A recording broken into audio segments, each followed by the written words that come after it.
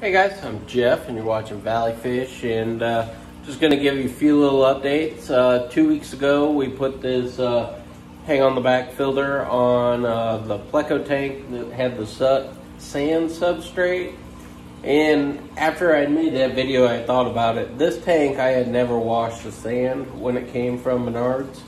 I just put it in, added a whole bunch of guppies, never had problems, put in a whole bunch of baby blue eye plecos, and they kept stirring it up. I did pack the let me flip it over and I'll show you. So I did pack the filter with this Poly-fil. It's just pillow stuffing that I got from Walmart.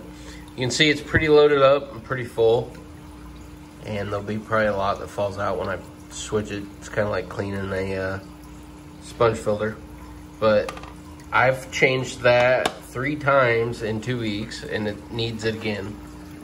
As you can see, the overflow, overflow is really full. So I'll do that probably some point this weekend.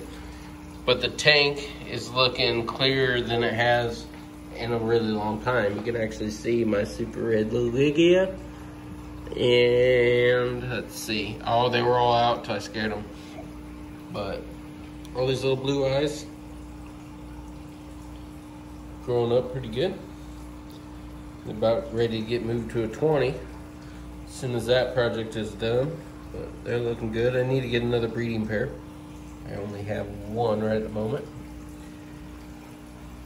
But I do have lots and lots of those little blue eyes. Oh, they're all gonna be shy hiding. But multiple generations. That's the second tank of them.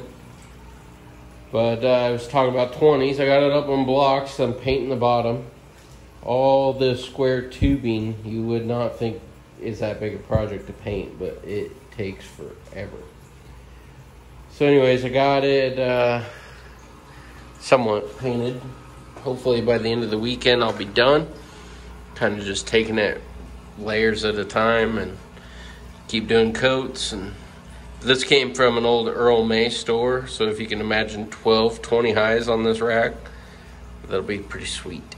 And it's gonna go right up against this wall. So that will be in the near future.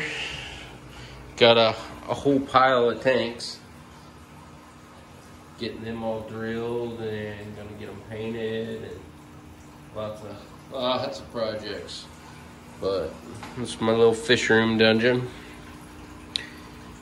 And this will be a 12, 10-gallon rack as soon as I get that last tank over.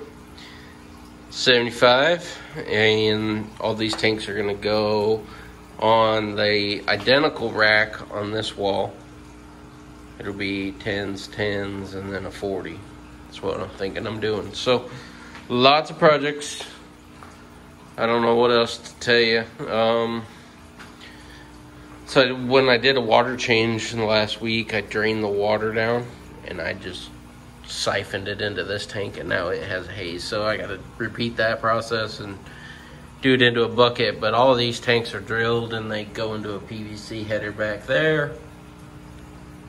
I think everybody that follows along is pretty familiar with this rack.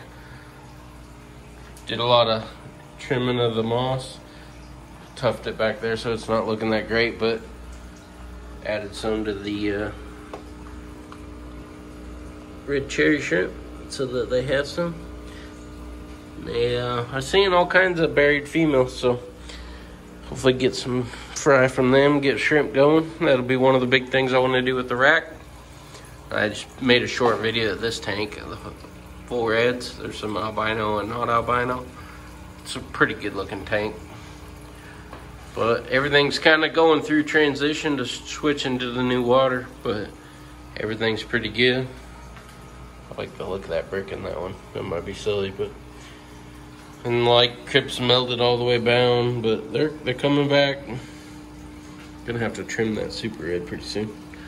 I got one stem of it. I got all my nubias still floating, hanging out. Tried tucking it down in the stick pile, but when I'm done with that hang on back, I'll probably move it down there if doing a big water change on that tank doesn't clean it up. But yeah, they're coming back out. after I touched that hang on back, I spooked them all. So the guppies in here sure love them algae wafers, and then plecos are just getting brave enough that they're like, hey, those are for us. So they're starting to come out.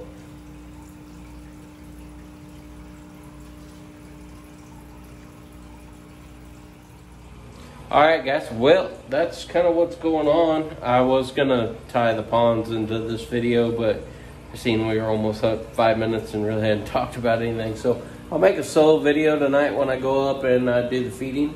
But I don't know much else I didn't show you, but I think I might drop down and show you the crypt tank, see how that's doing, and then I'll let you guys go. So thanks for watching and sticking out up this far. Bye. So this is my starburst line, and it needs a lot of work. This is one of the things that's going to go in the 20 rack and work on it harder. Starting to get a little bit of hair string algae, but I just stick a coat hanger in there and pull it out, and it comes right out. But crypts are doing really well, bouncing really, really good.